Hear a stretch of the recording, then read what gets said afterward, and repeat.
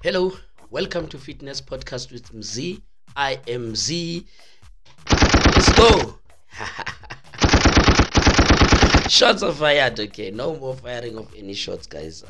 I think it's not a good thing. I think it's not a good thing because sometimes it hurts other kids, And even though most of the time the intention is never to attack anybody, but most of the time if you start talking and whatever it is and I should also consider how other people are going to feel about it, because at Kobeleni, as much as we want to tell the truth, we want to say things as they are, I think it helps ukucingela abanye abantu xa sithetha, because they may not feel what we are feeling, they may not understand the way we do. So as much as we will still continue talking the truth, but we should also consider abanye abantu. Welcome to Fitness Podcast with Mnyazi. I am Mnyazi. We are on episode 16. Wow. So today I decided that we're going to let's just talk about components of fitness and then link them up and try to bring them to cardio box. And my preparation was very basic for this one. I did not write everything. I decided that most of the stuff should come when I'm sitting here talking to you guys, and I will just share from here again, and I just made sure that at least we've got a bit of structure. That was what my preparation was all about. Okay, so let's go to components of fitness, right? So there are different components of fitness, and there are two groups of components of fitness. Let's start. The first one is going to be the health related components of fitness. Okay, so components of fitness, before I go far, would be those things that make up fitness, those types of fitness. When you are doing fitness, what exactly are you doing? Wenza liyana, wenza into ethile, which are those things I'm about ukuzicacisa. The first one said there are two groups. The first one is health related, and then the second one is skill related, or they call it neuromuscular system. So health related, what are those ones? The first one is going to be strength. Amandla ngesixhosa. So strength is the ability to push against, to contract, for your muscles to contract against resistance. So your example will be lifting weights on the floor. That is strength, right? And then I've got a bit of flu. Guys. Every time when I'm training, when I start a program, I always get sick. And I've made a decision that now I'm not going to stop, because over the years, every time I got sick, I would stop training. So now I'm not going to stop. So strength is that lifting weights is an example of strength. Then you've got endurance. Endurance is an ability to do something for a protracted period, for a long period of time, right? So with endurance, you've got two types. You've got cardiorespiratory and muscular endurance. So cardio will be the training of the heart. Muscular endurance will be the contraction and extending of muscles over a period of time. Then after that, you've got flexibility. An example of endurance would be running. Cardio box is another example of endurance. Then you go to flexibility. Flexibility, we call it range of motion, ROM. So it's the ability for a joint to go fully on the range that is made to do, right? So sometimes if your muscles are not flexible enough, you'll find that your range of motion is shortened, especially on your hamstrings, on the inside of your thigh, your leg. What are these muscles on the inside of the thigh? They call them your adductors, because you adduct with them, bring something in. So when you are stretching them, you take them the opposite direction. And let's move on. And then we've got now the skill related. Skill related, you get agility. Agility will be, or the example of flexibility, a class would be yoga. That's an example. Then skill related on neuromuscular system, you get agility. That's the ability to change direction quickly or body position quickly. Speed will be traveling a distance in a short space of time. Like it's very fast, like 100-meter run. That's an example of speed. Then you get power. So it would be the ability to lift something or to explode. Like if you are on a squat and you jump up, then that's explosive power. You've got a weight, and you know they call it powerlifting. Then we move on. You've got balance. Balance will be the ability to keep your body sort of to control your body, whatever you're doing. I'll make an example. If you are doing if you are throwing a punch, the ability to be able to throw with the correct technique is part of balance. Standing on one leg is part of balance, and so on and so forth. Reaction time will be the amount of time it takes you to react to whatever it is. I don't want to say it's a stimulus. There is something they call an agility ball. An agility ball, it's a ball that has got some bumps. When you throw it on the ground, it changes direction. Now, can you see that? Okay, there's something I'm going to say. So when they throw it, if it goes that way, the amount of time it takes you to react to get it is very important. Okay, yeah. And then I want to come back now. These components, they never work in isolation.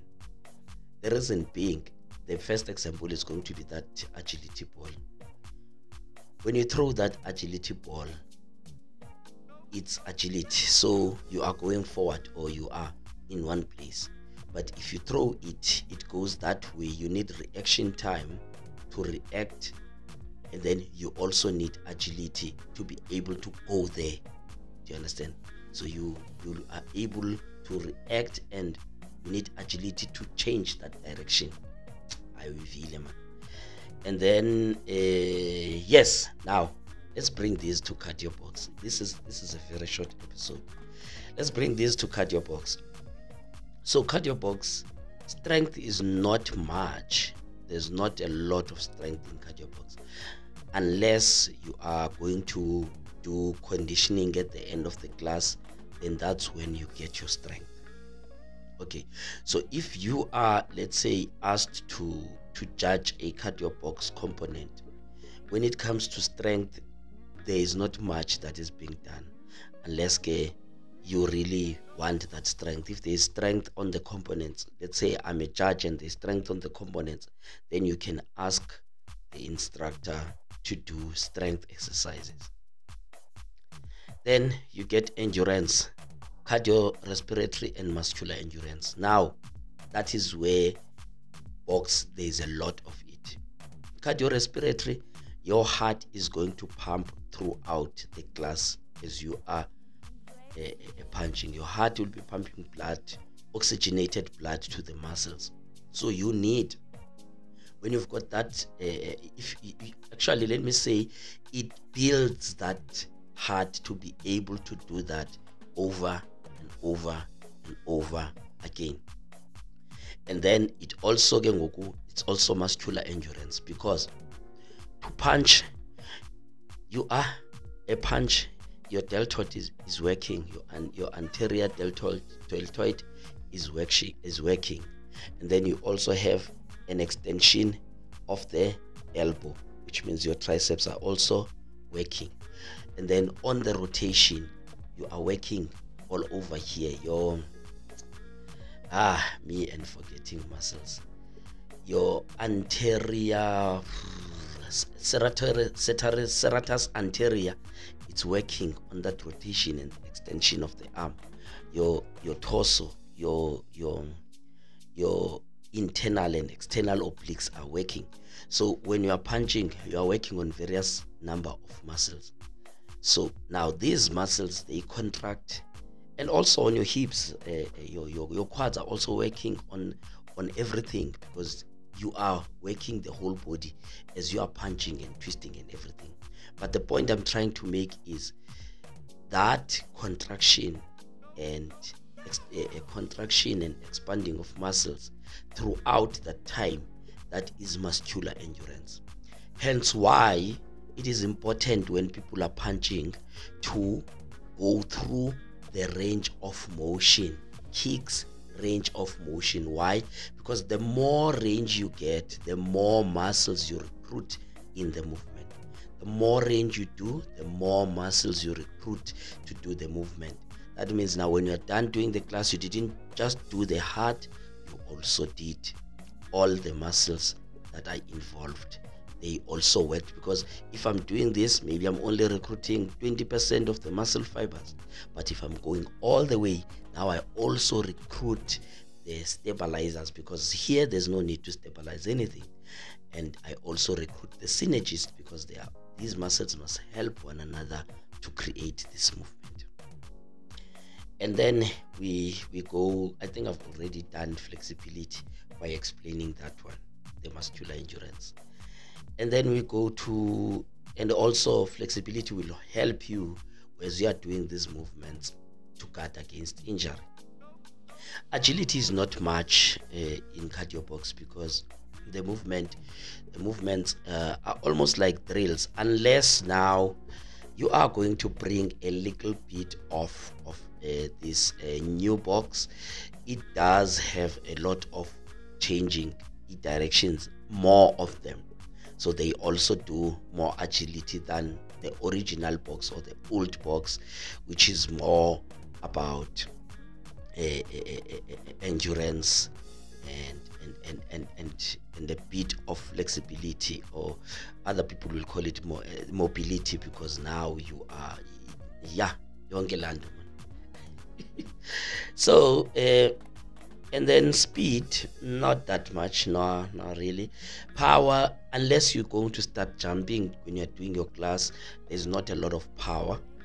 And balance, of course, is very important, because now when you're doing box, you need technique, and that's balance. That's where now balance is tested, because to throw a proper controlled punch, you need to have balance. To throw a proper controlled kick, you need to have balance. So yes, that's my episode 16, guys. There's not a lot that I have to say, and yes, I was just trying to bring this side of things to fitness, to this conversation that we're having of cardio box.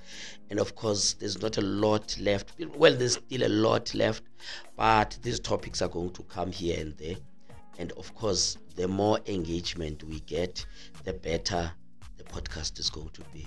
Guys, I'm not going to be long on this episode. Thank you very much.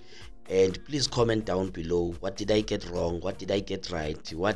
Everything. Remember, I am open to your feedback, because I am not the god of fitness. Nobody is the god of fitness.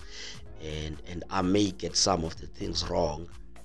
And I acknowledge that. Do not think that I'll feel offended if you give me feedback. And Tatemakwala, I know you're going to hit me for this one. but let's go back. Let's have the conversation again. And yes, some of the things that Temakwala spoke to me about, unfortunately, I didn't do that much research on them. Actually, I didn't do research after we spoke, but I just have to highlight these things. We've got a conversation where we are talking about the shoulders when it comes to box technique. He feels that being in that position is not scientifically good for someone who's doing fitness, and then but fighters will tell you that's the correct position to protect yourself. Now you are dealing with people who are not fighting per se. So what is scientifically correct for them? What is the best way for them? So I'm going to leave that question with you guys, because I'm not going to have answers for everything.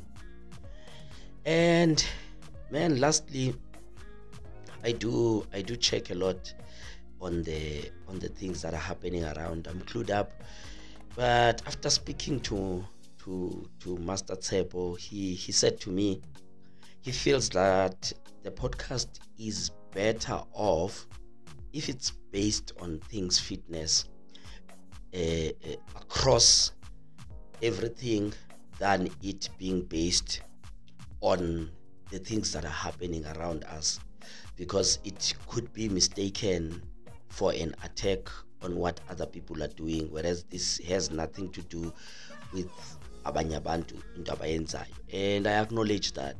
I thank Mr. Tshepo a lot for that advice, because going forward, this podcast is just going to be about fitness, be it well, my understanding of the things, and I'm not going to try to be what I'm not, and I'm not going to remember everything that's in the book, but most of the things will just come from my understanding, and I want to say it as raw as it is. And in the past podcasts, I think that a lot of times I tried to sound like I tried to adopt the style of the other guys like Omak G that I looked up to, and all these things that they are doing.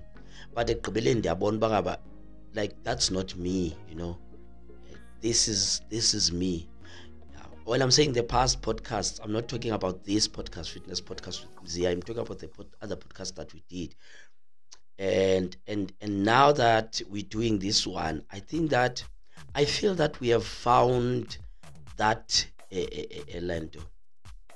Since I found myself,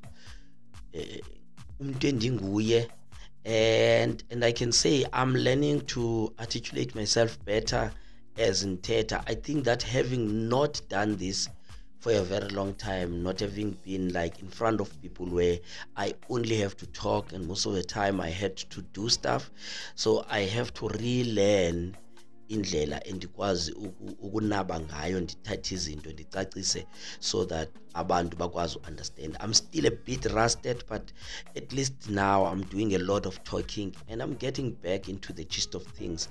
And thank you very much, guys, for watching these episodes, because if you guys were not watching, I don't know if I would still be motivated to continue doing this podcast. On that note, guys, and thank you very much. I hope the sound is going to be better, because we're using this mic now. It's a very basic mic. And yes, man, that's the end of today's episode.